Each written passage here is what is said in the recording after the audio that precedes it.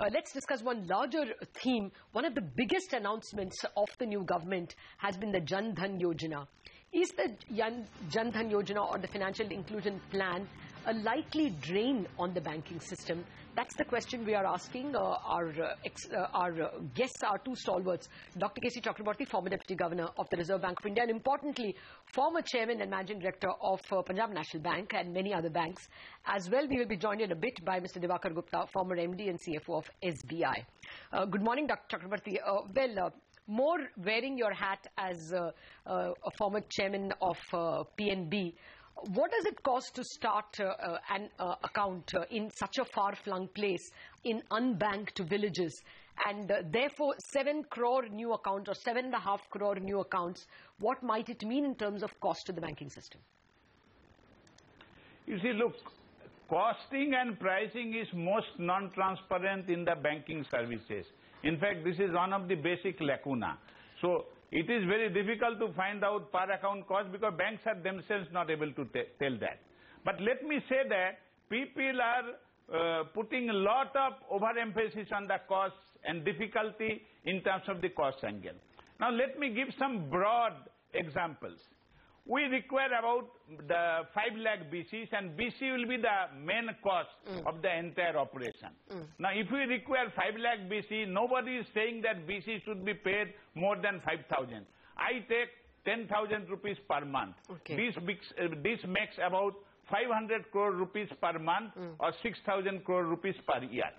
Now, I add another cost, another 6,000 for all other type of costs, which is necessary to back up technology infrastructure. Now we are talking of 12,000 crores. You add another 6,000 crore, 18,000 crore.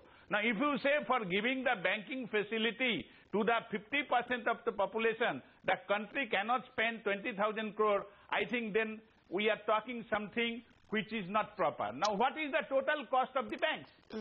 Now banks are spending every year, I am talking of operating cost of the bank is about 2 trillion rupees. Last year only, the scheduled commercial banks operating cost was about 1.5657 billion. That is 2013. Last year it must have been 1.8 trillion rupees. Okay. And this year it will be definitely, including RRB, cross the 2 trillion. Now for providing the banking facility to 50% population, we are ready to spend 2 trillion rupees and we are not ready to spend 20,000 crores of rupees. Only 10% of that for providing banking facility to another 50% population. Well, it is ridiculous. Dr. Chakrabarty, the ideological point is that banks are commercial institutions and there are minority shareholders also which own them. This is a public service, what you are talking about, the remaining 50%. My point is... I am only talking cost till my point is, I have not said. We are all saying that... The question is, will they make money on this 18,000 crores or are they likely to lose a goodish bit? Absolutely. You see, if they are able to spend 2 trillion rupees on the providing banking facility to remaining 50% and they are making money, why they will not make money here?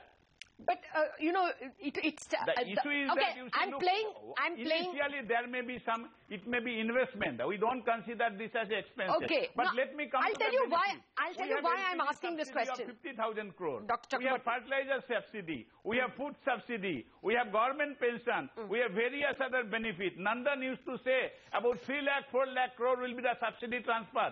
Now, if we can save 10% money on that, entire cost of operation can be recovered and banks can make money. Reserve Bank has never said that banks should do this job as a charity. In fact, we have always emphasized bank must do this job as a sustainable and viable business. And up till now, nobody has been able to provide me the data and saying that this operation is unviable.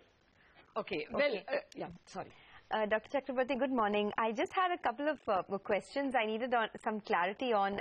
Is it clear on who will actually foot the bill for the insurance premium that will have to be paid, and also, you know, other costs that will be needed to keep the bank account running? Will that pressure also come in on the banking system itself? You see, there are 3 things. either bank will have income, they will spend some money. Banks are not only for income, they will spend money, or borrower will pay. You see, this is how, it is a ridiculous idea that poor does not pay. In fact, for the same quality of product and service, poor has to pay higher price anywhere in the world. So either poor or government will bear if the government want to subsidize. I think the cost is to be shared by all the three. Now, in what proportion, you have to work out a model, but you will be not able to work out this model unless you work out the cost. Now, another area is ridiculous. They say per account cost. Now, per account cost is one thing, and when I have 1 lakh account, the cost will be something different. If I have 100 lakhs account, then my cost will be different. It is the issue of technology. Now, today technology is there. As we are scale up, how the per account cost will not go down? At least I am not able to understand, but this does not happen in the banking. Okay. Because in the banking, cost and return both are very, very opaque. We have no idea. Okay, we are trying to get the banker to give us some idea of the cost. Apparently, SBI did a costing some time back. But Dr. Chakrabarty, you know, during your time also, both as governor and as chairman, banks have tried very hard to open no-frills accounts and other kinds of accounts for the unbanked. But their constant complaint was nothing got done. I mean, you opened the account, but nobody ever used it because they didn't have excess money to deposit there or to use it for any other purposes. You are expecting that if the government's payments for NREGS and pensions are made through this account, then these accounts will be active. Much will depend on the speed with which the government moves, isn't it? Otherwise, you may still have 7 crore accounts lying idle. Yeah, Lata, one thing is that you are ill-informed, saying that nothing has happened. Let me tell one thing. If nothing would have happened, Prime Minister would not have the courage to declare on the Independence Day speech that we will provide banking services to everybody. I think much of the work has been done for the last 5 years, and we have added 18 crore new accounts. Not only that, number of transactions has gone up. Earlier, it used to be 25,000 per month. Today, it is more than 2,50,000 per month.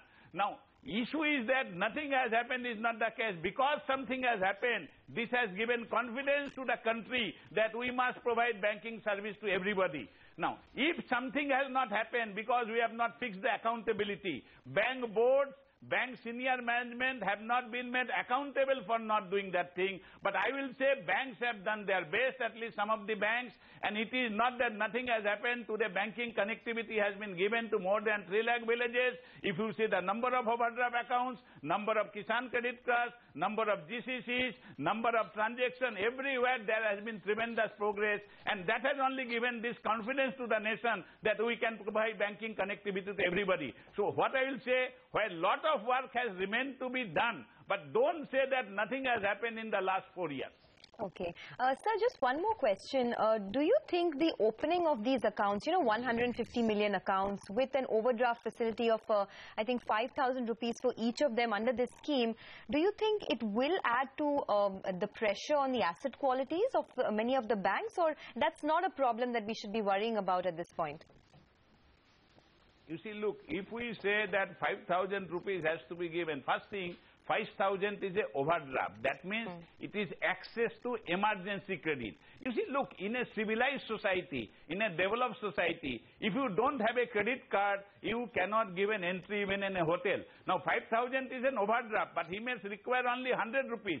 It is access to credit, and it is also to be tried over a period of time. You need not give the 5,000 together. And second thing, it is a credit. So I don't think the burden will be that much if it is utilized in a proper way. But if you say, because 5,000 crore overdraft, one day all branch managers across the country will disburse 5,000 rupees to everybody. We must understand what is the meaning of a overdraft facility. It is access to emergency credit. It is much for the poor, and that will only make him to come to the bank branch again and again. Now, I can give you one example. If somebody is getting NRE wages, now if he gets NRE wages at the end of 15 days, Now, all of a sudden, if he is not having money with him at the end of the 10th day, why he cannot be given a small overdraft of 200, 500 rupees? Because his wage is to come back within 15 days. Now, that is the meaning of the overdraft. And let me say, if the banking system is under stress, it is not because of servicing the poor. It is because 2,50,000 crores